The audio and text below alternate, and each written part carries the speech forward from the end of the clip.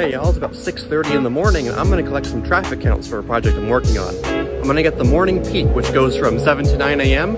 Basically every time a car passes over the stop line, I'm going to count it and make a note of which direction it's going. Engineers collect traffic counts so that when we do a roadway or intersection improvement project, we have a set of baseline traffic conditions we can compare our improvements to in the analysis.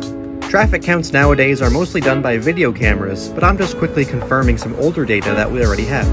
Over the 2-hour period, I'm collecting data in 15-minute chunks. Once the count is finished, I'll find the 4 consecutive 15 minutes that had the most cars overall. That's called the peak hour.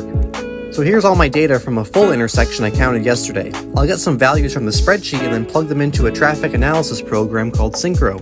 I'll draw my study intersection, program in the traffic signal timings, and boom, there are my results. We use a metric called level of service to grade how an intersection's operating on a scale from A to F. A result of D or better is considered acceptable.